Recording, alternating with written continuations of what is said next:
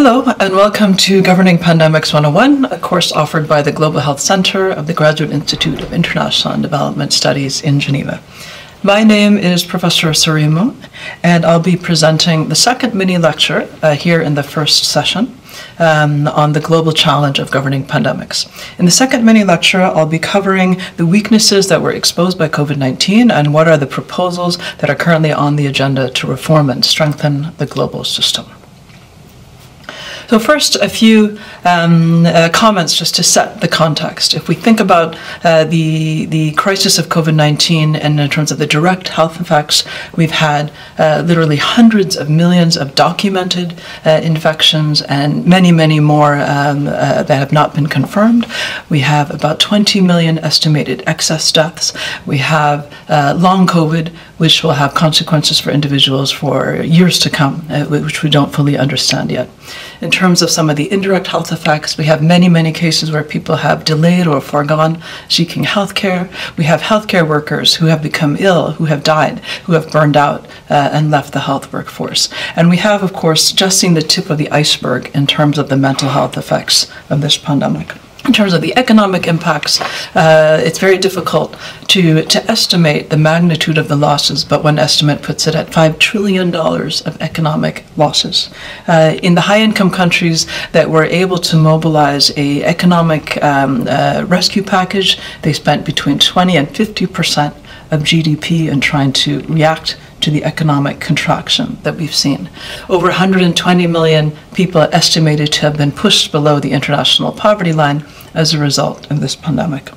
When we think about the students who had to miss school, 1.6 billion students who were directly affected by school closures with long-term impacts that we don't yet understand in terms of their future learning, their mental health, and their lifetime earnings. About a 9% drop in labor in working hours as a result of the pandemic. A 75% drop in tourism, one of the sectors that was hit the hardest. And of course, human rights abuses that affected many, many different groups, such as women and girls, such as irregular workers, such as migrants, and many other marginalized populations. I think it's fair to say, through this quick run through some of the impacts of this pandemic, that this is one of the greatest, if not the greatest, shared global crisis since the end of the Second World War.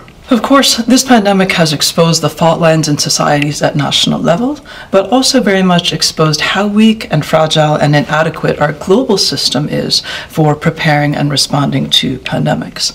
There were a series of international reviews that were organized, many of which delivered their findings in the middle of 2021. So, for example, you had the WHO Independent Panel on Pandemic Preparedness and Response.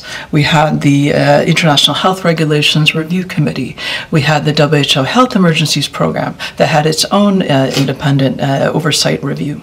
We have the Global Preparedness Monitoring Board, which has issued its analysis and recommendations, and a G20 high-level panel that focused in particular on financing for preventing and responding to future pandemics. What I'll offer you over the next few minutes is a quick summary, basically, of all of the challenges and the weaknesses that were diagnosed in this series of expert reports.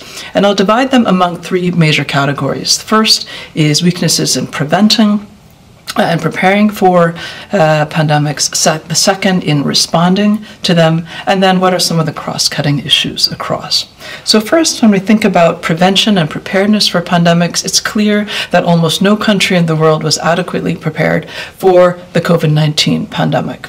In addition to that, at the international level, we have inadequate means to actually track, to monitor, and to hold countries accountable, in fact, for that national preparedness. And of course, weakness in one country can have implications for all countries in the global system. We also had a wholesale neglect, I would say, of some of the upstream risks. For example, that pathogens could jump from animals or the environment to humans, an underappreciation of how important a risk this was. Next, if we move to the category of detection and response, we had a whole host of weaknesses, again, that were exposed at the international level. So first, insufficient arrangements to ensure that information and data would be shared across borders quickly. Insufficient arrangements for pathogen samples and the data related to those, and the benefits that would derive from those samples, such as diagnostics or vaccines.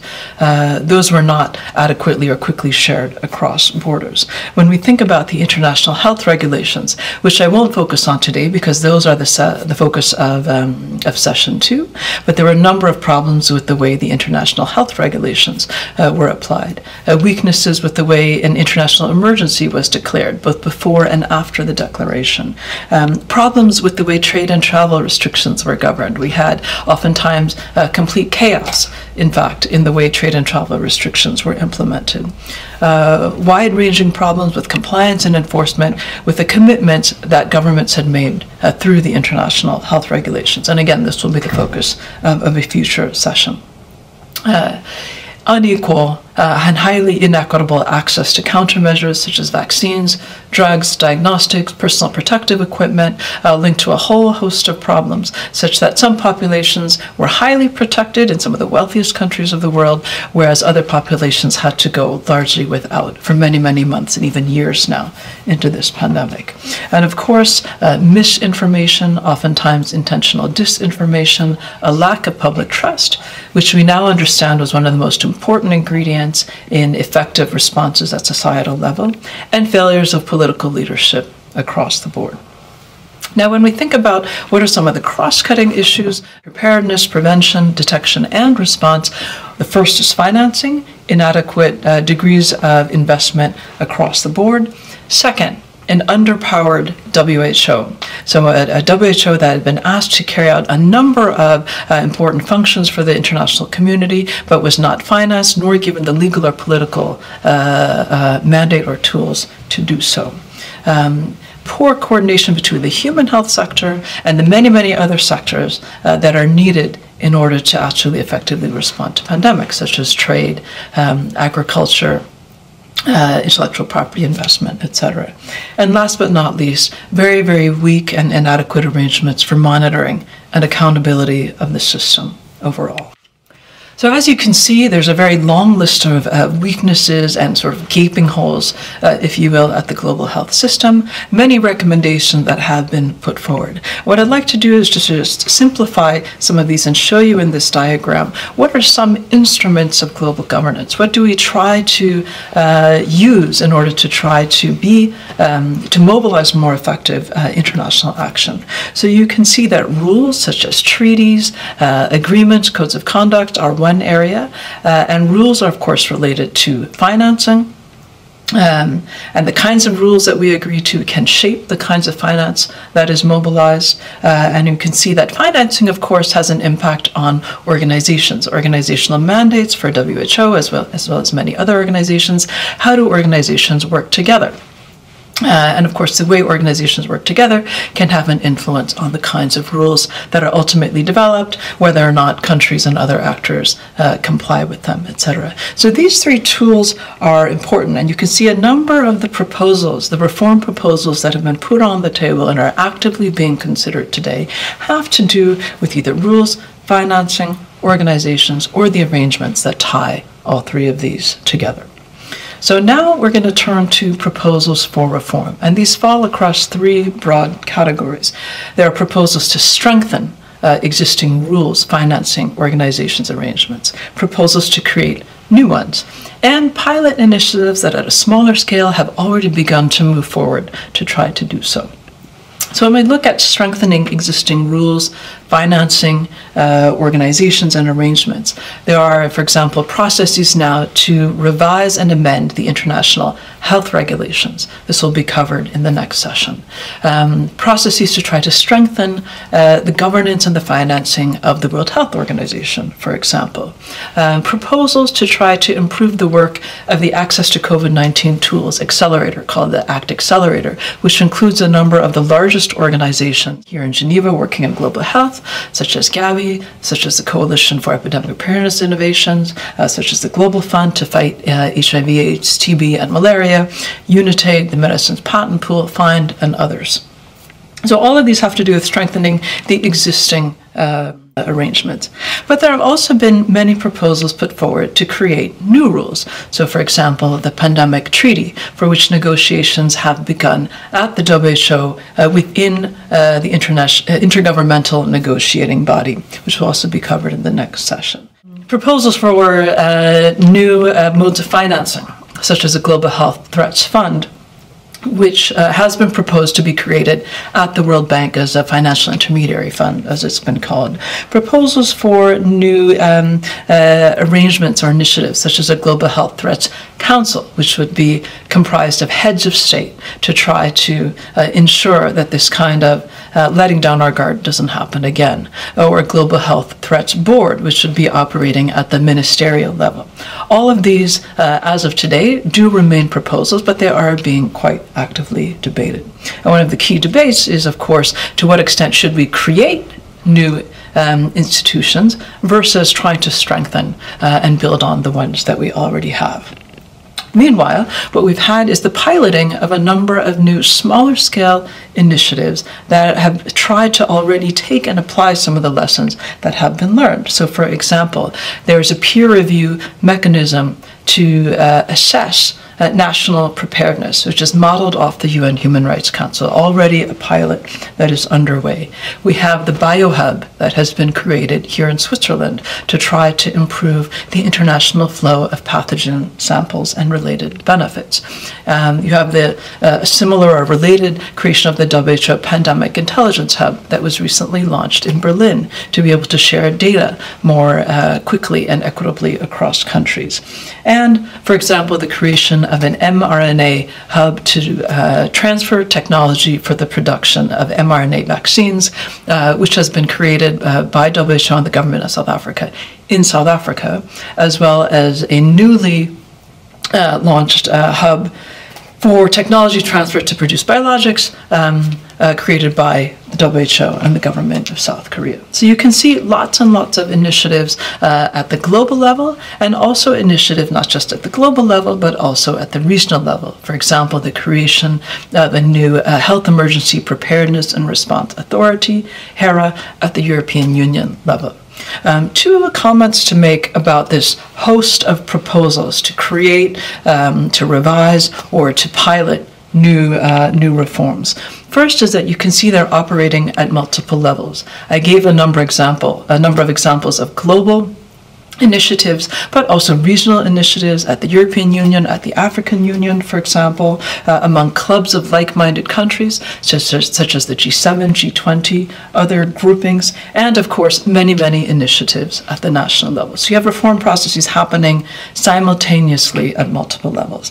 The second is that these reform debates are happening across multiple arenas. WHO is one of the central and more important arenas, I would argue, but you also have many, many processes happening at the UN General Assembly, at the World Trade Organization, at the G7 and the G20, as I mentioned, at the World Bank, at the Food and Agriculture Organization, the UN Human Rights Council.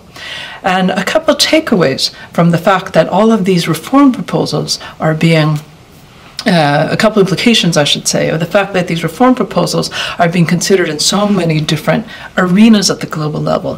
First is that for those of you who are interested in a very specific issue, of course, it's important to follow those debates, for example, in the WTO or in the FAO or in the International Labour Organization. But the second implication is that for smaller entities, smaller governments, smaller organizations, smaller media outlets, it's very, very difficult, in fact, to follow and to engage and influence all of these different processes happening at the same time in multiple places and in multiple levels. And you can see the power dynamics and the power disparities are going to be quite tremendous in engaging in these reform processes. To add to this, there's another layer of complexity, which is that we are not dealing with a blank slate here.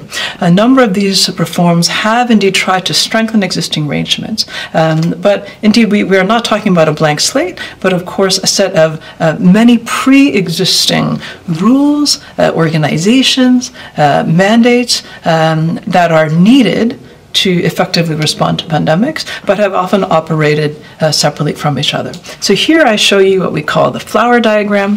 You can see in the inner petal a number of the different issues that I've just mentioned have been identified as problems or weaknesses in the global system in COVID-19. What you can see in the outer rim of this flower is a number of pre-existing international treaties or organizations, sets of rules or norms or practices that already try to govern each of these areas. So when we think about governing pandemics, when we think about trying to in fact ensure that in the future the world will be better prepared, it's not enough to only look in that inner circle, but we also have to look at what is happening in this outer circle. And again, major challenges, especially for less well-resourced actors. Three key takeaways from this session. The first is that the global health system, international arrangements overall have been patchy, weak, and certainly wholly inadequate in scope and scale to indeed address pandemics. The second key takeaway is that there are a wide range of changes that are needed and that have been proposed, having to do with international rules, international financing, international organizations, and the arrangement that bind them together, such as monitoring and accountability arrangements, for example. Last but not least, WHO is a central arena, but certainly not the only one. Many other arenas operating at multiple levels where you can engage in shaping the debates and the decision making. This is a major challenge, but it also means there are many different points of entry.